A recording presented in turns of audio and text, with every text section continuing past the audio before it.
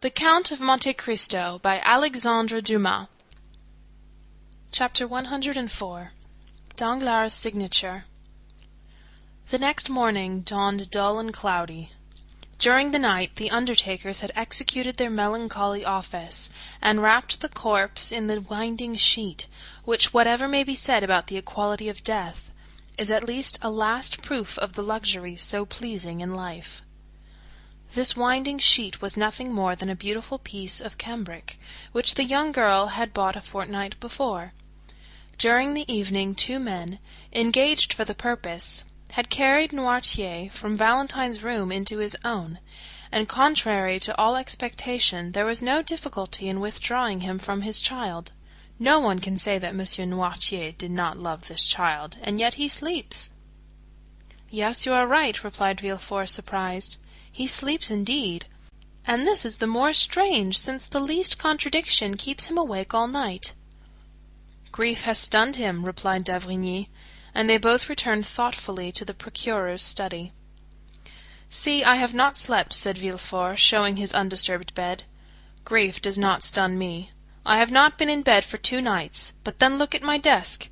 See what I have written during these 2 days and nights. I have filled those papers, and have made out the accusation against the assassin, Benedetto. Oh, work, work, my passion, my joy, my delight! It is for thee to alleviate my sorrows." And he convulsively grasped the hand of d'Avrigny. "Do you require my services now?" asked d'Avrigny. "No," said Villefort. "Only return again at 11 o'clock. At 12 oh, heavens, my poor, poor child!" And the procureur, again becoming a man, lifted up his eyes and groaned. "Shall you be present in the reception-room?" "No, I have a cousin who has undertaken this sad office. I shall work, doctor, when I forget everything." And indeed no sooner had the doctor left the room than he was again absorbed in study. On the doorsteps d'Avrigny met the cousin whom Villefort had mentioned, a personage as insignificant in our story as in the world he occupied. One of those beings designed from their birth to make themselves useful to others. He was punctual, dressed in black, with crape round his hat, and presented himself at his cousin's with a face made up for the occasion, and which he could alter as might be required. At 12 o'clock the morning coaches rolled into the paved court, and the Rue du Faubourg Saint-Honoré was filled with a crowd of idlers, equally pleased to witness the festivities or the mourning of the rich, and who rush with the same avidity to a funeral procession as to the marriage of a duchess. Gradually the reception-room filled, and some of our old friends made their appearance. We mean Debray, Château-Renaud, and Beauchamp, accompanied by all the leading men of the day at the bar, in literature, or the army, for Monsieur de Villefort moved in the first Parisian circles, less owing to his social position than to his personal merit. The cousin, standing at the door, ushered in the guests, and it was rather a relief to the indifferent to see a person as unmoved as themselves, and who did not exact a mournful face or force tears, as would have been the case with a father, a brother, or a lover. Those who were acquainted soon formed into little groups. One of them was made of Debray, Château-Renaud, and Beauchamp. "Poor girl," said Debray, like the rest, paying an involuntary tribute to the sad event. "Poor girl! So young, so rich, so beautiful! Could you have imagined this scene, Château-Renaud, when we saw her at the most 3 weeks ago, about to sign that contract?" "Indeed, no," said Château-Renaud. "Did you know her?" "I spoke to her once or twice at Madame de Morcerf's. Among the rest, she appeared to me charming, though rather melancholy." "Where is her stepmother? Do you know?" "She is spending the day with the wife of the worthy gentleman who is receiving us." "Who is he?" "Whom do you mean?" "The gentleman who receives us? Is he a deputy?" "Oh, no, I am condemned to witness those gentlemen every day," said Beauchamp, "but he is perfectly unknown to me." "Have you mentioned this death in your paper?" "It has been mentioned, but the article is not mine. Indeed, I doubt if it will please Monsieur Villefort, for it says that if 4 successive deaths had happened anywhere else than in the house of the king's attorney, he would have interested himself somewhat more about it. "Still," said Château Renaud, "Dr. d'Avrigny, who attends my mother, declares he is in despair about it. But whom are you seeking, Debray?" "I am seeking the Count of Monte Cristo," said the young man. "I met him on the boulevard on my way here," said Beauchamp. "I think he is about to leave Paris. He was going to his banker." "His banker? Danglars is his banker, is he not?" asked Château Renaud of Debray. "I believe so," replied the secretary with slight uneasiness. "But Monte Cristo is not the only one I miss here. I do not see Morrel." "Morrel? Do they know him?" asked Château Renaud. "I think he has only been introduced to Madame Villefort." "Still, he ought to have been here," said Debray. "I wonder what will be talked about tonight. This funeral is the news of the day. But hush! Here comes our Minister of Justice. He will feel obliged to make some little speech to the cousin." And the three young men drew near to listen. Beauchamp told the truth when he said that on his way to the funeral he had met Monte Cristo, who was directing his steps towards the Rue de la Chose-d'Antin to M. Danglars. The banker saw the carriage of the Count enter the courtyard, and advanced to meet him with a sad, though affable smile. "Well," said he, extending his hand to Monte Cristo, "I suppose you have come to sympathize with me, for indeed misfortune has taken possession of my house. When I perceived you, I was just asking myself whether I had not wished harm towards those poor Morcerfs, which would have justified the proverb of 'He who wishes misfortunes to happen to others experiences them himself.' Well, on my word of honor, I answered no. I wished no ill to Morcerf. He was a little proud, perhaps, for a man who, like myself, has risen from nothing. But we all have our faults. Do you know, Count, that persons of our time of life, not that you belong to the class, you are still a young man, but as I was saying, persons of our time of life have been very unfortunate this year. For example, look at the puritanical procureur, who has just lost his daughter, and in fact nearly all his family in so singular a manner. Morcerf dishonored and dead, and then myself covered with ridicule through the villainy of Benedetto besides." "Besides what?" asked the Count. "Alas, do you not know?" "What new calamity?" "My daughter." "Mademoiselle Danglars?" "Eugénie has left us." "Good heavens, what are you telling me?" "The truth, my dear Count. Oh, how happy you must be in not having either wife or children." "Do you think so?" "Indeed I do. And so Mademoiselle Danglars?"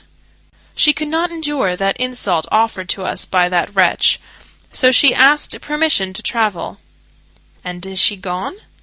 "The other night she left." "With Madame Danglars?"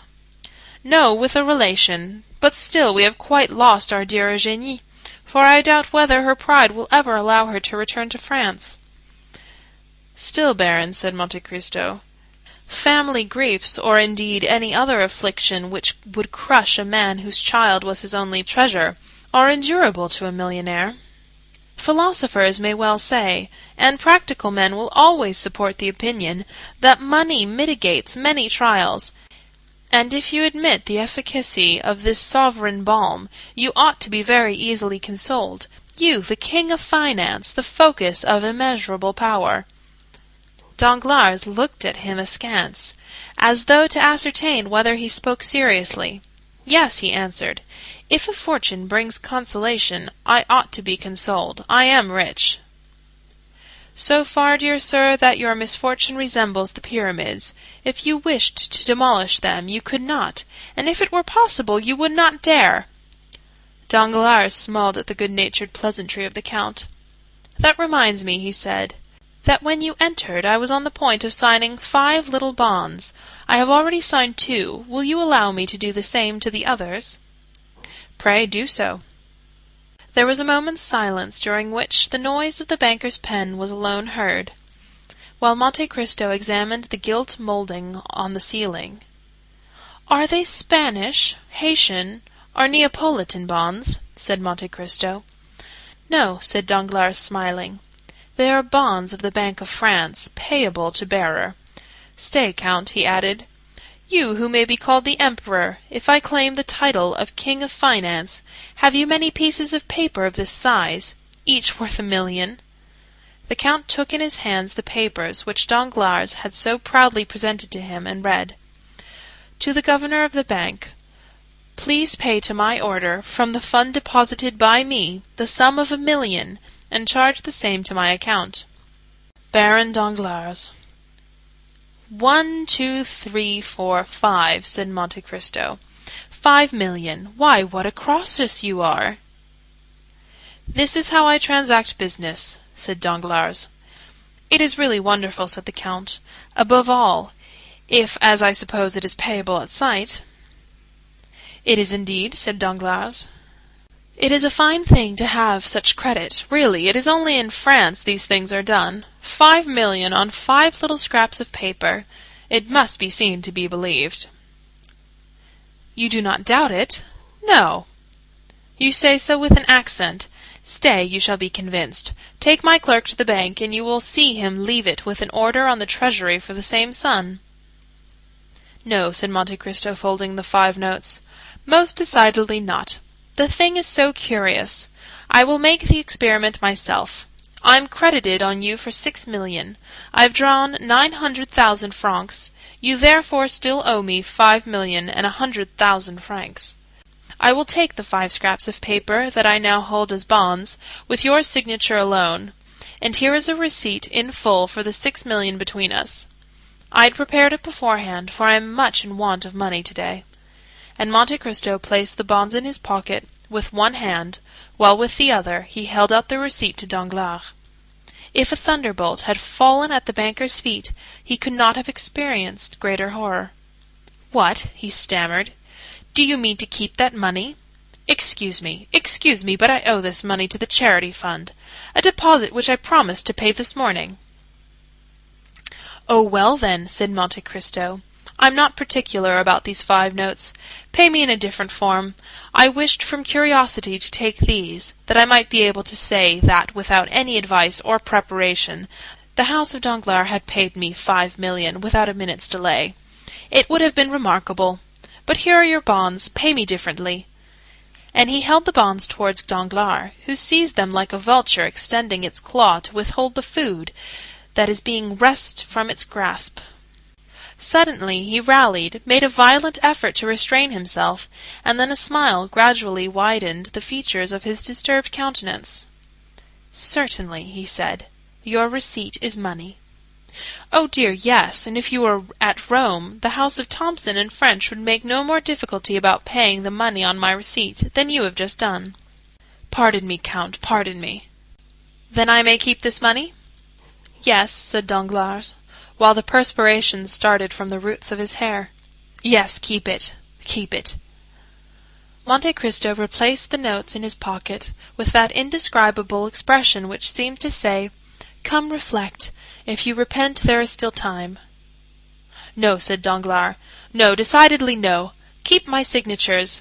But you know none are so formal as bankers in transacting business. I intended this money for the charity fund, and I seem to be robbing them if I did not pay them with these precise bonds. How absurd! As if 1 crown were not as good as another. Excuse me." And he began to laugh loudly but nervously. "Certainly I excuse you," said Monte Cristo graciously, "and pocket them." And he placed the bonds in his pocket-book. "But," said Danglars, "there is still a sum of 100,000 francs." "Oh, a mere nothing," said Monte Cristo. "The balance would come to about that sum. But keep it, and we shall be quits." "Count," said Danglars, "are you speaking seriously?" "I never joke with bankers," said Monte Cristo in a freezing manner, which repelled impertinence, and he turned to the door just as the valet de chambre announced, "Monsieur de Boville, receiver général of the charities." "Ma foi," said Monte Cristo, "I think I arrived just in time to obtain your signatures, or they would have been disputed with me." Danglars again became pale, and hastened to conduct the Count out. Monte Cristo exchanged a ceremonious bow with Monsieur de Boville, who was standing in the waiting-room, and who was introduced into Danglars' room as soon as the Count had left. The Count's sad face was illumined by a faint smile as he noticed the portfolio which the Receiver Général held in his hand. At the door he found his carriage, and was immediately driven to the bank.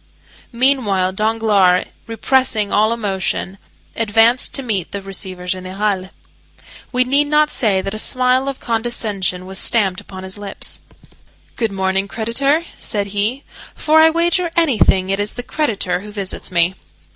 "You are right, Baron," answered M. de Boville. "The charities present themselves to you through me. The widows and orphans depute me to receive alms to the amount of 5,000,000 from you." "And yet they say orphans are to be pitied," said Danglars, wishing to prolong the jests. "Poor things!" "Here I am in their name," said M. de Boville. "But did you receive my letter yesterday?" "Yes." "I have brought my receipt." "My dear M. de Boville, your widows and orphans must oblige me by waiting 24 hours, since M. de Monte Cristo, whom you just saw leaving here—you did see him, I think?" "Yes, well?" "Well, M. de Monte Cristo has just carried off their 5,000,000. "How so?" "The Count has an unlimited credit upon me, a credit opened by Thomson and French of Rome. He came to demand 5,000,000 at once, which I paid him with checks on the bank. My funds are deposited there, and you can understand that if I draw out 10,000,000 on the same day, it will appear rather strange to the governor. 2 days will be a different thing," said Danglars, smiling. "Come," said Boville, with a tone of entire incredulity. 5,000,000 to that gentleman who just left, and who bowed to me as though he knew me." "Perhaps he knows you, though you do not know him. Monsieur de Monte Cristo knows everybody." 5,000,000? "Here is his receipt. Believe your own eyes." Monsieur de Boville took the paper Danglars presented him and read: "Received of Baron Danglars the sum of 5,100,000 francs, to be repaid on demand by the house of Thomson and French of Rome." "It is really true," said Monsieur de Boville. "Yes, I once had business to transact with it to the amount of 200,000 francs, but since then I have not heard it mentioned." "It is one of the best houses in Europe," said Danglars, carelessly throwing down the receipt on his desk. "And he had 5,000,000 in your hands alone? Why, this Count of Monte Cristo must be a nabob." "Indeed, I do not know what he is. He has 3 unlimited credits, one on me, one on Rothschild, one on Laffitte, and you see," he added carelessly, "he has given me the preference by leaving a balance of 100,000 francs." M. de Boville manifested signs of extraordinary admiration. "I must visit him," he said, "and obtain some pious grant from him." "Oh, you may make sure of him. His charities alone amount to 20,000 francs a month." "It is magnificent. I will set before him the example of Madame de Morcerf and her son." "What example?" "They gave all their fortune to the hospitals." "What fortune?" "Their own. Monsieur de Morcerf's, who is deceased." "For what reason?" "Because they would not spend money so guiltily acquired." "And what are they living upon?" "The mother retires into the country, and the son enters the army." "Well, I must confess, these are scruples." "I registered their deed of gift yesterday." "And how much did they possess?" "Oh, not much. From 12 to 1,300,000 francs, but to return to our millions." "Certainly," said Danglars in the most natural tone in the world. "Are you then pressed for this money?" "Yes, for the examination of our cash takes place tomorrow." "Tomorrow? Why did you not tell me so before? Why, it is as good as a century. And what hour does the examination take place?" "At 2 o'clock." "Send at 12," said Danglars, smiling. Monsieur de Boville said nothing, but nodded his head and took up the portfolio. "Now I think of it, you can do better," said Danglars. "How do you mean?" "The receipt of Monsieur de Monte Cristo is as good as money. Take it to Rothschild or Laffitte's, and they will take it off your hands at once." "What, through payable at Rome?" "Certainly. It will only cost you a discount of 5,000 or 6,000 francs." The receiver started back. "Ma foi," he said, "I prefer waiting till tomorrow. What a proposition!" "I thought perhaps," said Danglars with supreme impertinence, "that you had a deficiency to make up." "Indeed," said the receiver, "and if that were the case, it would be worth while to make some sacrifice." "Thank you, no, sir." Then it will be tomorrow. Yes, but without fail. Ah, you're laughing at me. Send tomorrow at 12, and the bank shall be notified. I will come myself. Better still, since it will afford me the pleasure of seeing you. They shook hands. By the way, said Monsieur de Beauville, are you not going to the funeral of poor Mademoiselle de Villefort, which I met on my road here? No, said the banker. I have appeared rather ridiculous since that affair of Benedetto, so I remain in the background. Bah, you are wrong. How are you to blame in that affair? Listen, when one bears an irreproachable name, as I do, one is rather sensitive. Everybody pities you, sir, and above all Mademoiselle Danglars. Poor Eugénie, said Danglars. Do you know she is going to embrace a religious life? No. Alas, it is unhappily but true. The day after the event she decided on leaving Paris with a nun on her acquaintance.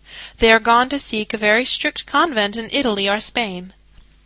Oh, it is terrible, said Monsieur de Beauville, retired with this exclamation, after expressing acute sympathy with the father. But he had scarcely left before Danglars, with an energy of action those can alone understand who have seen Robert Marseille represented by Frederick, exclaimed, "Fool!" Then enclosing Monte Cristo's receipt in a little pocket-book, he added, "Yes, come at 12 o'clock. I shall then be far away." Then he double-locked his door, emptied all his drawers, collected about 50,000 francs in bank-notes, burned several papers, left others exposed to view, and then commenced writing a letter which he addressed, "To Madame la Baronne Danglars." "I will place it on her table myself tonight," he murmured. Then taking a passport from his drawer, he said, "Good, it is available for 2 months longer." End of chapter 104 from the Count of Monte Cristo.